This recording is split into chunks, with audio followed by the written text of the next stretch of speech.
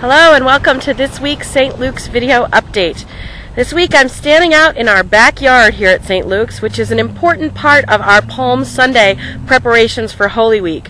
Our day on Sunday is going to start out with pancakes back in the fellowship hall at 9 o'clock for our deacons for the Member Benevolence Fund.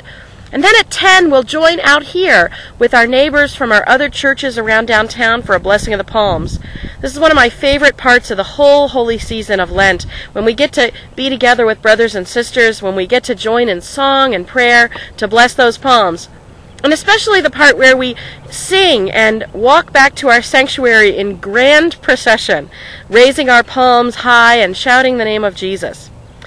It always makes me think, though, this journey that we take of a parade, of Christ's next leg of his journey.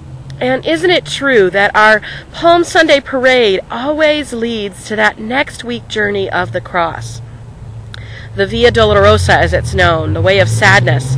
So come to St. Luke's this week, and we'll join together in the celebration and the Hosannas for Palm Sunday. We'll bless our palms here in our yard, and then we'll hunt Easter eggs after church.